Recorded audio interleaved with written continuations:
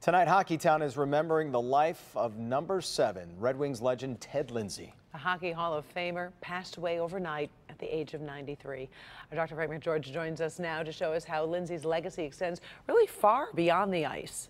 Yeah, Karen and Jason, you know, his nickname was Terrible Ted, but I can tell you, countless local families think Ted Lindsay was simply terrific. In 2014, the Ted Lindsay Foundation donated $1 million to Beaumont Children's for autism treatment, and the investment is paying off every single day. At the Ted Lindsay Foundation Hope Center in Southfield, hope is all around. There you go. Just ask Miriam Bine about her 6-year-old son, Roni. Even when we started here, we didn't even know what was possible. And now we see, I mean, this place has opened up a whole new world. The big check from Lindsay's first gift hangs on the wall here, $36,000 that bought technology, including these special iPads. Roni, when he started, could not communicate at all. A lot of anger and frustration in his part.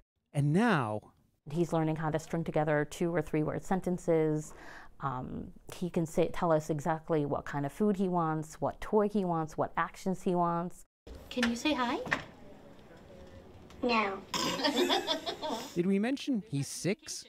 Given that ability to speak has changed his world. Hi. Play what? To the staff, Lindsay wasn't just a picture on the wall. He was a frequent visitor. He was passionate about this cause. He wanted to pop in and see how those kids were progressing, and he was constantly asking Dr. Warner and myself, what else do you guys need? And we are truly grateful to Mr. Lindsay and his family and the foundation. Chose to pick a cause and put his heart into it and put the money into it, and look at the difference it's made. What a difference indeed. Thank you. Now, Lindsay took up the cause of autism after a friend's son was diagnosed. His foundation also pledged $1 million to Oakland University's Autism Outreach Center, in addition to numerous other donations through the years. Gifts that will continue to touch so many families for generations to come. Boy, apropos that the line he was always famous for playing on was called the production line. He really did produce outside of the hockey arena as well. Absolutely. And you know, in the case of autism, one of the things he always used to say was that autism does not affect a child, it affects a family. And that was something that was really so critical to him.